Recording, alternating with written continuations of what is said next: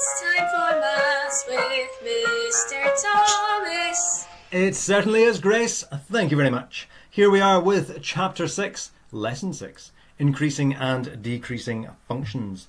Now I could give you a function, f of x equals something in terms of x, or y equals something in terms of x, and you could very merrily graph that function.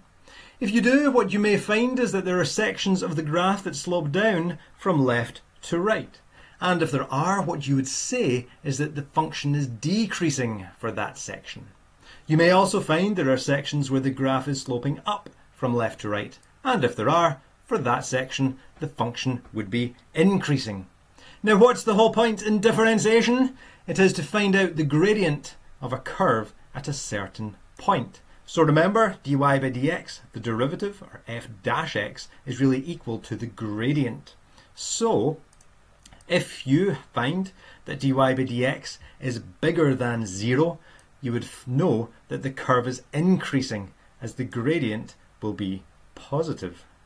And if you get dy by dx to be less than 0, the curve would be decreasing as the gradient will be a negative. Think back to the straight line chapter. Remember, the positive gradient means the line slopes up from left to right. A negative gradient means it slopes down. You can apply that here to curves. For example, with this curve here, you can see for this first section, it's sloping up from left to right, so the derivative must be bigger than 0. If you take some x values then, let's say we draw a line down here, if you take whatever x value that is and sub it into the derivative, you'll get a positive number because it's a positive gradient. Or here, if you take whatever x value that is and you sub it into the derivative, it'll be a positive number. However, with this section, if you take this x value here and sub it into the derivative, you'll get a negative number because the line is sloping down, so it's a negative gradient. And when you reach this point down here, you start to get a positive gradient again. So, let's try some examples with that. Example number 1. Is y equals x squared minus 5x increasing or decreasing when x equals 4? So is the graph sloping up? Is it sloping down? Is the gradient positive or is the gradient negative? This is what it's asking you. So we're going to start off with y equals x squared minus 5x. Remember, to find out if it's increasing or decreasing, we use the derivative. So to differentiate that, well, we can do that straight away. So dy by dx equals 2x minus 5. So that's the derivative. But how do we know if it's increasing or decreasing when x is 4? That's right, we can sub it in. So when x equals 4, dy by dx would be equal to 2 times 4, take away 5, which will give you 8, take away 5, which is 3. And because we get a positive number, remember dy by dx is really your gradient, so you can say that the function is increasing at x equals 4, since the derivative, dy by dx, is bigger than 0. So the gradient's bigger than 0, so it's increasing. Example number 2. Find the interval for which the function y equals 3x squared plus 2x minus 5 is increasing. So for this one, we're not looking for a certain value that is going to be increasing, or not asked for a certain value. Is it increasing or is it decreasing? We want to know an interval. So it might be increasing when x is between 5 and 10, or maybe it's when x is between negative 13 and 27. Who knows? To do this, again, take your function, y equals 3x squared plus 2x minus 5, and the key to finding out if it's increasing or decreasing is finding the derivative. So if you differentiate that, you would get dy by dx equals 2 times 3 is 6. That would decrease the power to 1, so 6x plus 2, and that's the derivative. You know, though, that for a function to be increasing, the derivative must be bigger than 0, because it's going to be a positive number. It'll be a positive gradient, so it's increasing. So you will say that the function is increasing when dy by dx is bigger than 0. What you have to do then is you would take dy by dx, the 6x add 2, and set it to be bigger than 0. So 6x plus 2 must be bigger than 0. If you solve that for x, subtract 2 from both sides, divide by 6, you'd end up with negative 2/6. 2/6 so would just become 1/3. And don't forget the negative. So x would be bigger than negative 1/3. What you'll say then is that the function is increasing when x is bigger than negative 1/3. So that is going to be the interval. Okay, so for any value bigger than negative 1/3, you will always get a positive when you sub it into the derivative, so the function will be increasing when x is bigger than negative 1/3. Example number 3. Show that this function, f of x equals x cubed minus 3x squared plus 3x minus 10, is never, ever, ever, ever decreasing. So the solution for this one, we're starting off with f of x equals x cubed minus 3x squared at 3x minus 10. How do we show it's never decreasing? Well, if it's never decreasing, the derivative must always be positive, or maybe even 0, but it's never going to be a negative. So let's start off working out the derivative. So if you differentiate this, you'll end up with f dash x equals 3x squared minus 6x plus 3. So how do we show that's always going to be positive or 0? Well, what you could always do, we've got something x squared, something x, and then a number, so you could factorize that. You could take out 3 as a common factor.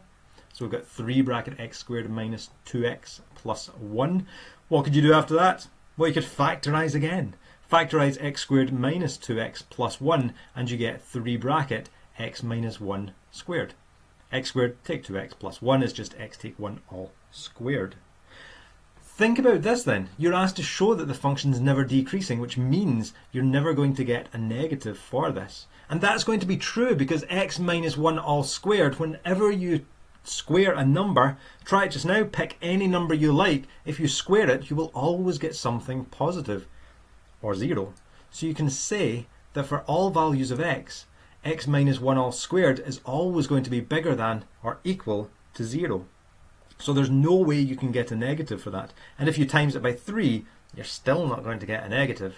So therefore, 3 bracket x minus 1 all squared is bigger than or equal to 0 for all values of x. So since the derivative is always bigger than 0, f of x is never decreasing. One last example. Number 4. Find the intervals this time in which the function f of x equals x cubed minus 3x squared plus 8 is increasing and decreasing. This example here is going to come up again in quadratics. It's definitely one of the harder examples, and if there's anything you're not sure of, you may wish to look ahead or wait for the quadratics chapter, but I wanted to throw in a harder example here. So again, we're asked is it increasing or decreasing, finding the intervals, so you know the key is the derivative. So differentiate that and we get f dash x equals 3x squared minus 6x. So you can say that the function is going to be increasing when 3x squared minus 6x is bigger than 0. And you could also say that it's going to be decreasing when the derivative is less than 0. So it's decreasing when that is less than 0. But how do you find the values for that? This isn't as straightforward as factorize and then set it bigger than 0 or less than 0. What you've got to do to solve this is you have to imagine it is set equal to 0 and you would graph it. So you set 3x squared minus 6x equal to 0 and graph it. So 3x squared minus 6x equals 0. You know to solve that you would factorize, so take out 3x as a common factor. If you solve that to get the values of x, 3x is equal to 0, or x minus 2 equals 0, giving you x is 0 or 2. So if you graphed that, you know the 2 points that it would cross the x-axis would be 0 and 2. Because x squared is a positive, you know your quadratic is going to look like that. It's a smiley face. Or you could always pick 1 and then sub it in here. You will get a negative, so it means your graph looks something like this. This isn't a graph though with x and y. This is the derivative that we are graphing. So what you can say is that 3x squared minus xx is bigger than 0 when x is less than 0 or when x is bigger than 2. Again, remember this is a derivative that we are looking at, so the derivative here in your y-axis is bigger than 0, so it's above the x-axis here at this point and at this point, and that's when x is bigger than 2, and that's when x is less than 0, as we've got here. You can also say that it's less than 0 when it's below the x-axis, and it's below the x-axis for obviously this bit, when x is between 0 and 2. Again, this is a harder example. It'll make more sense once we've done quadratics, or if you look ahead to see quadratics, but you would then say that f of x is increasing when x is less than 0, or when x is bigger than 2, and it's decreasing when x is between 0 and 2. Remember, this is a derivative that we are graphing here. It is a harder example. Try some of the questions in the book. It is the Heinemann Higher, page 104, exercise 6L, increasing and decreasing functions. The key is really get the derivative. Good luck. Have fun.